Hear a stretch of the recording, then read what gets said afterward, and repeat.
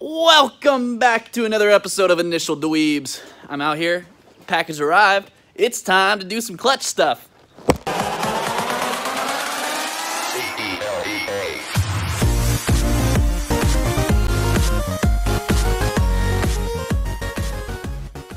Alright guys, so as you can see I got a pile of bolts going on here. Took off the trans, started putting this together. Got the snap ring on this side. My fork is somewhere around here. I don't know where my fork's at. Slave cylinder. Right now I'm taking off the pressure plate to install the rest of my clutch. Why do you have a cylinder of slaves? Oh, there's my fork. What? Why do you have a cylinder of slaves? We're gonna put the slave cylinder in the trans because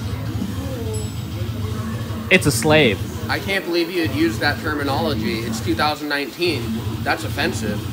I'm offended. What's next? You're gonna retard your timing? Yeah.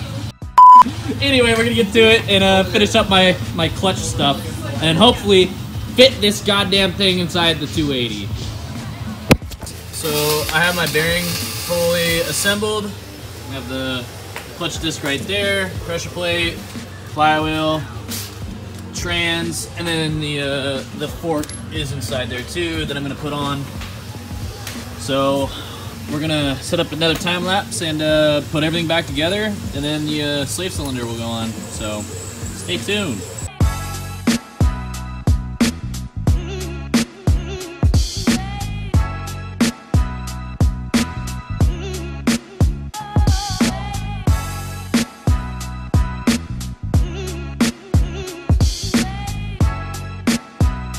I got the transmission all bolted up and the clutch in there. Next step is I got to finish up putting the slave cylinder in.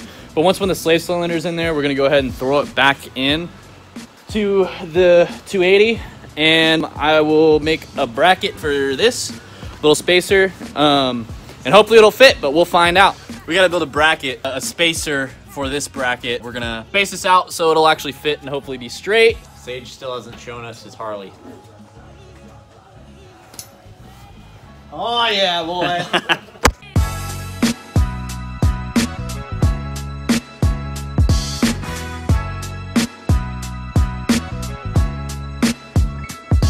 Alright guys, I got my 4 plates here, and all I have to do is drill holes so it'll go through here, and I did 4 because I'm going to stack them like this.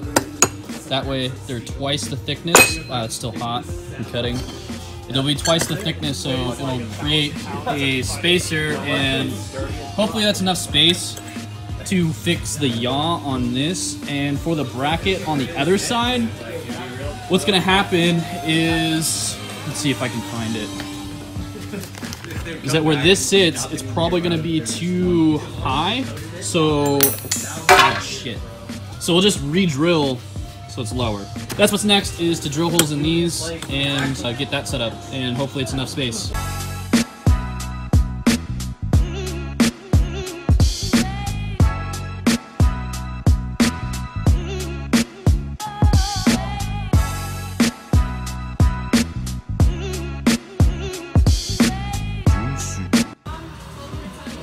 Alright guys, so I have these tack welded and I grind them down. They don't look that pretty, but it doesn't matter, it's whatever.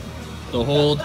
Next step to this is to throw it on the drill press, mark the holes and drill them out, and then we will have a spacer for our bracket wherever that went. This guy right here. Boom, boom, just sit like that. So we'll mark them up, drill them out, and put it on.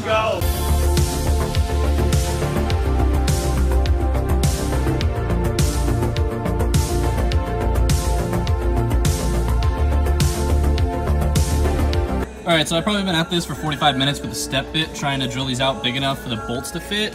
So I'm probably just going to replace this with an actual drill bit and get it to the right size, because this is not working out. So bear with me, trying to build a JZ and fabricate stuff, because nothing fits! 1 week later. What's up guys? Back out here. So I'm finishing up the cross member. The only thing left to do is not get stabbed. I just gotta put in my my steering rack. So once the steering rack's in there, then we will finish up the brackets for the JZ and hopefully get it in there. So here we go.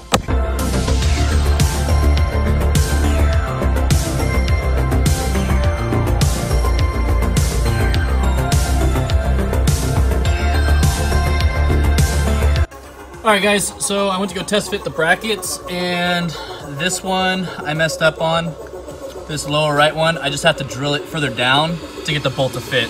So we're gonna re-drill this, just because they're brackets, it doesn't matter, it doesn't have to be perfect. So I'm just gonna slot this one further down, and we're gonna do that right now.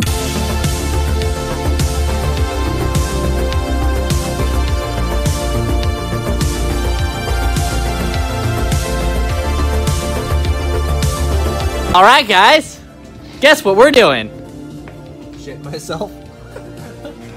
The JZ. We're putting the JZ in! The JZ. There are two of them though. For the 2Js. For the 5 millionth time, we're putting the 2J in, and we're gonna hope that it actually works. 2Js. JZ, where you at? All right, so it's time for the time lapse and the montage music.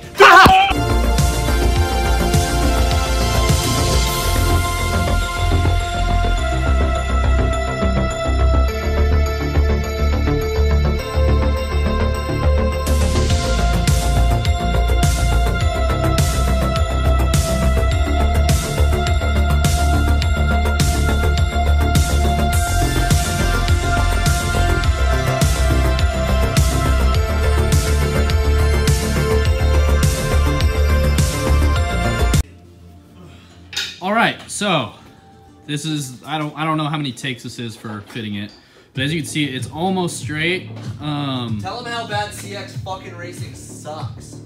CX racing sucks, guys. Do not buy CX racing.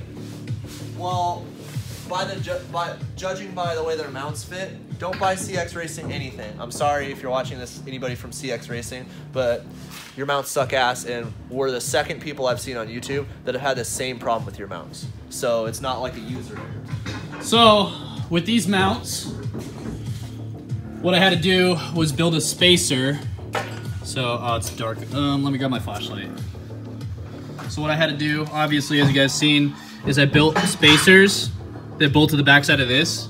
And now what I have to do is, because of those spacers, this hole doesn't line up, so I gotta drill a hole there and through there, so then it will line up properly, and I might cut off the top end depending on how it actually fits for the final fit.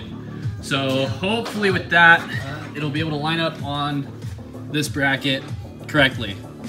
So I'm gonna drill those holes, and we're gonna put it on and see if it fits. All right, guys, let me tell you about how much I hate my fucking car and working on cars. When you break 17 fucking drill bits to try to fucking fit a goddamn mount that you pay $500 for, that you can't fucking drill through, that doesn't fit in your fucking car, when you try to fucking JZ swap something into an old rusty piece of shit, but you spend so much fucking money because you don't want to fab your own shit because you think it'd be easy and it doesn't fucking work, and then you do shit like this and it ends up really fucking cool and rad, and then my car's over there being a piece of shit. It's on Craigslist, OBO, $8,000. $8,000 comes with a swap. Go buy it in Olympia. OBO, $8K. Alrighty, guys. So we now have a 2JZ inside of a 77 Datsun 280Z. It was a pain in the butt to really do. So as far as like recording me putting on the turbo and the intake, we didn't do that just because there was a bunch of complications in actually fitting it. So this mount I actually completely modified, cut the top off, made a new hole. And this side we had to bang out my the inside of the fender wall in the engine bay to get my manifold to fit, and it was a pain in the butt. As you can see, there's not a lot of clearance around. Obviously, I'm gonna get a different intake. I'm not gonna use this knockoff eBay one. I'll probably just use the stock OEM one because it comes straight up, so the intake will be about here rather than being down here and modifying this. So this is pretty much what it looks like, and we got it as straight as we could. Don't buy CX Racing mounts for a swap like this. Just fab your own. Save you a lot of headache because there's so much adjustment and they don't fit, and I paid like $530 plus shipping. Not worth it. So just fab your own mounts. Still hate it. So we now have the motor in, and now we need to put the wiring harness in. Yeah. So I gotta delete a bunch of stuff. I have to buy elbows and tubing and all that for the radiator and the intercooler, and gauges and wiring. I still have to do my upgraded fuel pump. Yeah. But anyways, that's it. Catch us on the next episode of Initial Dweebs! Like and subscribe! Oh yeah, do that.